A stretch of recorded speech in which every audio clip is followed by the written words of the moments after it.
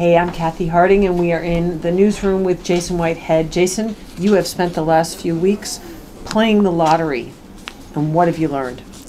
Well, I've learned that I'm not very good at it. I spent probably about $40 on scratchers and pick 3 and pick 4 tickets, and just kept losing repeatedly, so I've decided to stop. Well, it's probably a smart move. I guess many people fall into your boat, though, and from what I understand, last year the lottery made more than $1 billion in the state of Virginia. Right. They sold almost $1.3 billion in proceeds, and about a third of that was supposed to go to education, which is their big pitch they make everywhere, that you're to buy lottery tickets. Right.